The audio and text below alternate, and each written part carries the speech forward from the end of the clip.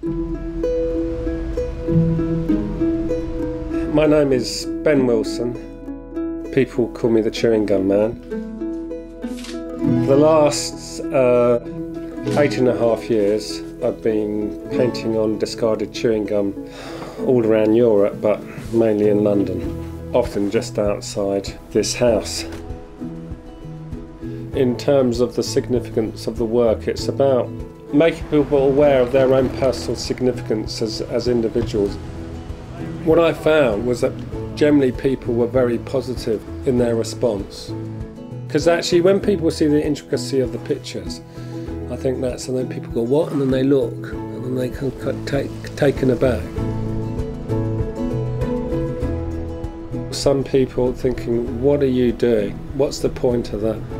I work on a grassroots level with people, and the gum allows me to do that because it's a very everyday thing.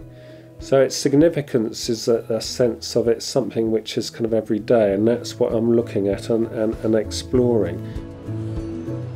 I think it's quite fun in a way that you can do something aesthetically very beautiful, but it's always on chewing gum. That's what I like about it. There's having this, there is, opposites there. So I like the fact that it's actually being spat out of someone's mouth.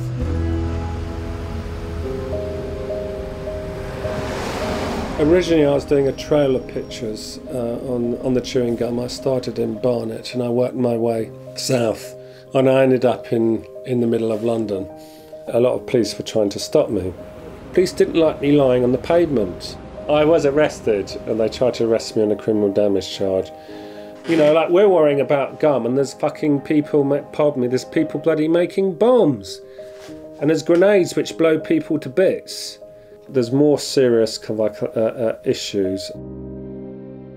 It's about creative thinking, in one's environment, allowing something new to happen.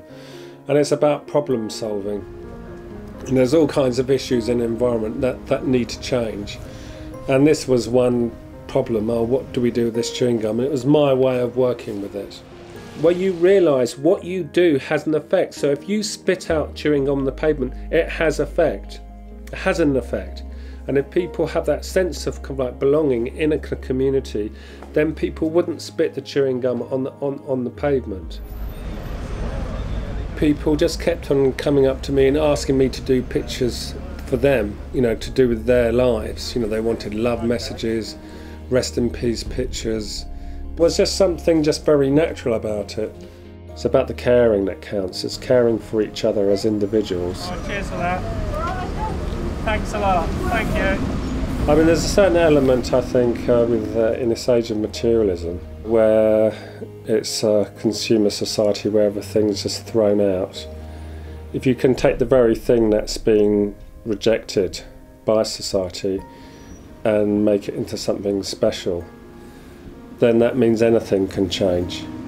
And it's the beauty of the everyday actions of individuals and all the unique things that people do that makes the world the fantastic place that it is.